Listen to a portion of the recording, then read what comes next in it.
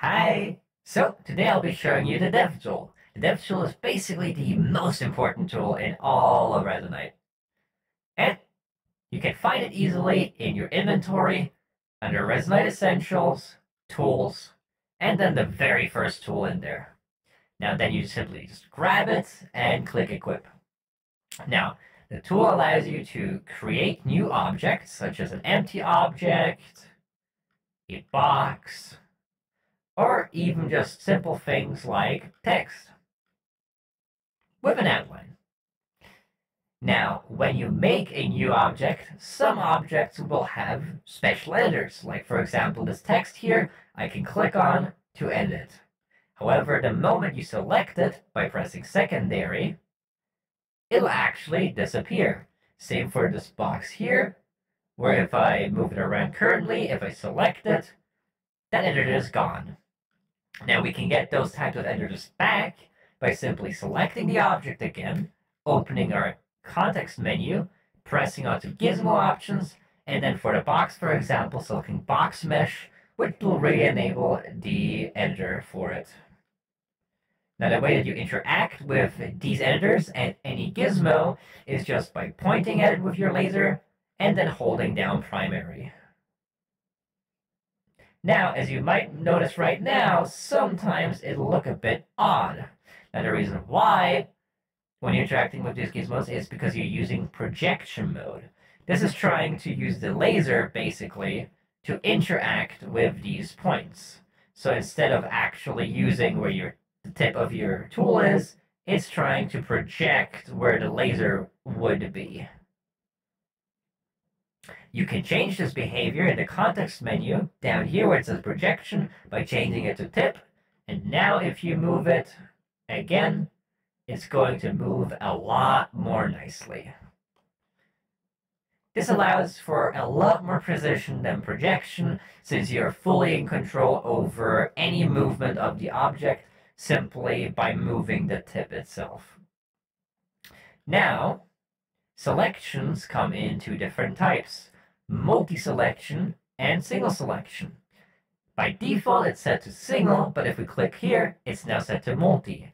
However, multi has some limitations. For example, if I go over here and we duplicate this little box here a few times, and let's say, for example, we wanted to get rid of all of them, if I do a multi-selection and then go to destroy selected and then really destroy selected, you'll see only one of them gets destroyed, because only the last one actually is selected for destruction.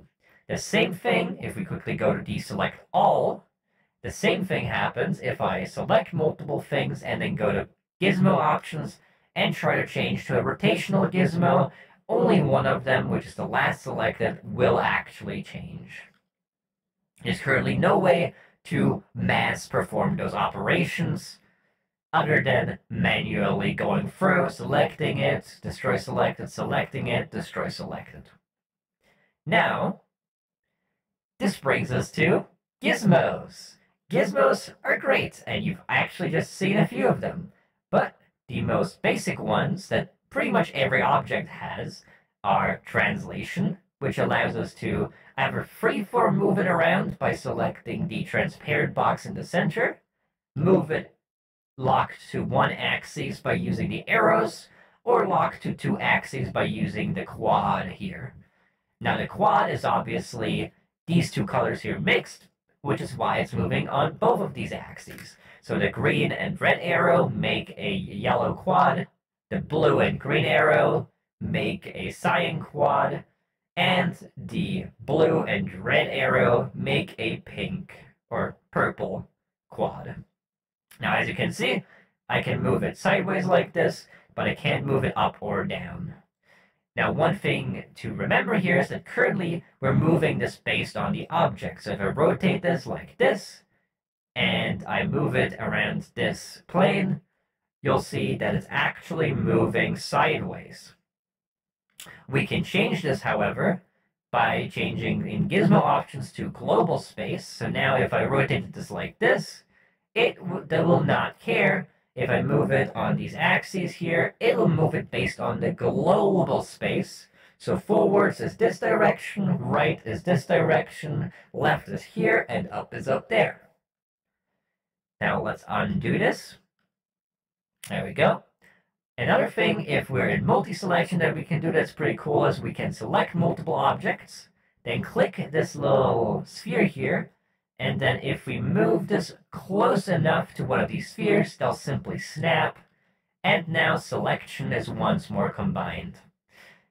Now this works similarly with the rotation, so if I select these and then go into gizmo options and then go to rotation, there is ways that we can do this with rotation. As you can see, it'll just snap at the point that it gets to the same rotational point. Now, I don't really suggest it for aligning rotation since it's a bit finicky, but you can do it. Now, for rotation, it's pretty simple. You have these rotational points here, and if you rotate them, the object rotates. If you lock it again to global space, the object rotates, but the gizmo stays static, so you can manipulate the object around global space. Now, the last gizmo type here, scale, can either scale based on uniform scaling, which means all of the sides scale the exact same way at the same time, or non-uniformly, which is where you scale just one axis. Now, this scaling also does not care about space, so even if we're in local space, it will scale the exact same, and if we're in global space and have this sideways like this, it would still scale based on the local space rather than the global space. All right, so with selections covered, we now get to inspectors. Inspectors are pretty much the lifeblood of working with objects in here. If we go over here, we already have an inspector open that says inspectors. If we now create new 3D model box, and we select it and open inspector, we'll have an inspector opened on this box. Now here, we can do the first thing with inspectors, which is grab an object from here and drag it onto a different slot, which will reparent it. Now, after reparenting it, it'll still be globally in the same position, which you can see here as an offset from its parent. So this would be at 2.2 units on the x-axis, negative 0.3 on the y, and 0.13 on the z-axis. That is how far this box here is away from this point right here, which I can highlight. Oh, this point right here, which I can highlight by simply dragging from here and opening up a new inspector by pressing primary, which is how you can open up additional inspectors on slots without having to move inside of that hierarchy. Just grab the slot and press primary. Now, the next thing you can do with the inspector is you can reset the position. So if we reset position for this box here, it's now going to be over there. Reset rotation, and it's going to go to 0, 0, 0. And then we can reset the scale, and it's going to go to 1, 1, 1. So now it's going to be at the exact center of this other slot here, and it's going to be at the exact scale of this slot.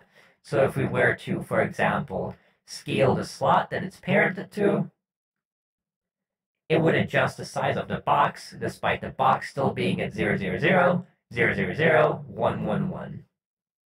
Now if we made the box bigger, obviously in here, to like double size, it would now be twice as big as it would be normally. If we then deparent this, for example, to the world root, we'll see the actual values here of 0.75, which is twice the size of 0.37. Now we'll actually undo this, and we can also parent it to the local user space, which in this case is the same, but what the local user space is is the space that I am parented to. So if I was parented, for example, to a user manager or something like that, if I click local user space instead of world root, it would, sorry, it would perfectly parent it to the exact same slot that I am parented to. Now next, we can bring the object to us as such, or we can jump to it as such. We can create a pivot at the center. Now, this is actually very nice because if we go up here and press this button here, we can make a parent for this object. Then we can use this button here and make a duplicate of the box. And it's also good to keep in mind that you have two types of selections here. You have the focus and the selection. So over here, we still have the box selected, but we're focused on the parent. The way that we change the selection is with this button here. The way that we change selection is by double tapping onto one of these slots with primary. The way that we change focus is with this button here. So if I double tap onto the box and I click focus, it'll focus onto the box. If I press this button here, it'll focus one upwards to the parent. And if I press here, it'll focus all the way up to the next root slot, which in this case would just be root. For example, if I was to select myself and I go one up, it goes from leg to hips. But if I go all the way to the root, it goes to my avatar root instead. Now, if you accidentally went up in the focus and you want to go back to the object that you had selected, as long as you don't select another object, you can simply focus back to that object and then go one up, and we're back at our box parent. Now, if we want to make a child instead of a parent, we can use this button here, which will simply make a little child here. And you may have noticed the moment that we did this, this little orb here actually turned into an arrow. And if you simply press primary on this arrow, it'll show you what children are within that slot. Now, next, there is two types of deletions. There's the recycle button here, and then there's the trash can. Personally, I suggest to always use the recycle button unless you absolutely are sure that you want to use the trash can. This is because if we have an asset on the slot here, for example, we go to Assets, Procedural Textures, and we'll make a solid color texture, and then bake it. We now have a 4x4 black quad. If we now then use the red trash can, we'll first make a duplicate of it so that we don't forever lose it and have to redo it. If you use the red trash can, you'll see this is white now because the texture for it is actually deleted. It's completely gone. And anything that used it now is no longer using it. Versus when we use the button here, it actually moves this asset over onto the assets folder on root. So if it was to actually open the slot here on it, which is through a mod that I'm able to do this, which is called Show Source Location, which I did do a video on, you'll actually see here, box child assets is the parent. So if I go one up here, we are here in the box child assets, which is parented to the assets folder, and the assets folder is actually on root. Now, this here will eventually be gone too if I get rid of this here and this here, because if you go to sessions, every, by default, 5 minutes, the assets folder is checked, and any assets that are no longer referenced in the world are completely gotten rid of. So the main difference between these two is whether or not you delegate the permanent deletion of assets out to the engine, or manually decides you don't need anything parented under there anymore. This is why I suggest to use the recycle button, ideally, unless you're absolutely sure you want to use the red trash can. Now, the last thing to know about the inspector that is important button-wise is attach component. This allows you to simply open up the component attacher, Go with, for example, common UI, button interactions, and put a button toggle onto here. Or we go to a different slot, and we put a button toggle onto there. And now we have a component on here. Now, the thing to keep in mind there is that, as you just saw, if you navigate the inspector, it will put it wherever you currently selected, not where you originally opened the inspector. Well, the component attacher. Now, another thing with components is that if I grab this grabbable here and then select the box parent, I can drop it onto here and click Move Component, which will actually move the component from this box here, the grabbable component, onto the parent. And then another one, there's another grabbable here.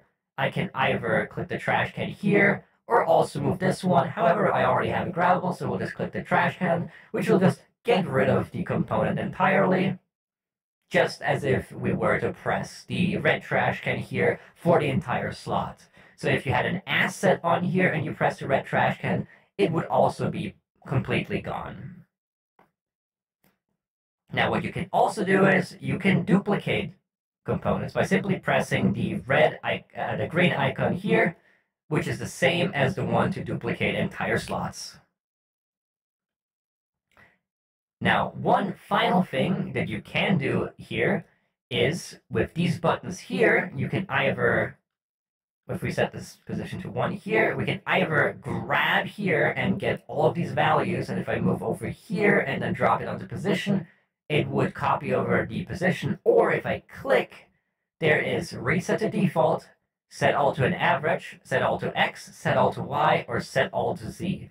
So for example, X is 1 currently. It would set all to X. All of them will be at 1 now.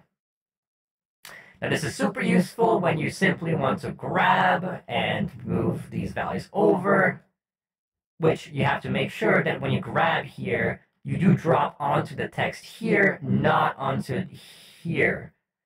Because that button here, if you drop onto it, nothing is going to happen. But it's super useful when you want to mass apply values. For example, let's say, 90 degrees.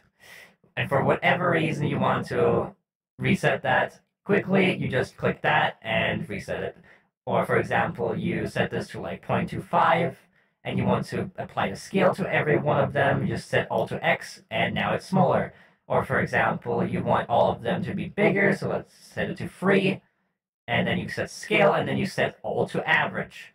So now it's going to average out those 3s and the 0.25 and the 0.25 to 1.16667. And this time, really, finally, one last thing I just remembered is that if you have values, for example, if we make a value field here of type float, and let's make a duplicate of it, and then grab this value here and drag it onto this other value, it'll allow us to create either a drive or a drive with write back. Now the difference here is if we make a drive, then this field here controls the bottom field. So if I put 1, 2, 3, 4, 5, this field here is also 1, 2, 3, 4, 5. And if I try to edit this field, nothing happens. If we enable write back, if I change the field that is driven, it'll actually edit the other field. So you could either edit this one or this one. If we disable write back again, you can no longer edit the bottom field. It'll just stay statically at the value that's being copied over. But yeah, this covers everything about the development tip. It covers create new, we covered inspectors, we covered all of the gizmo options, except for one. Select parent.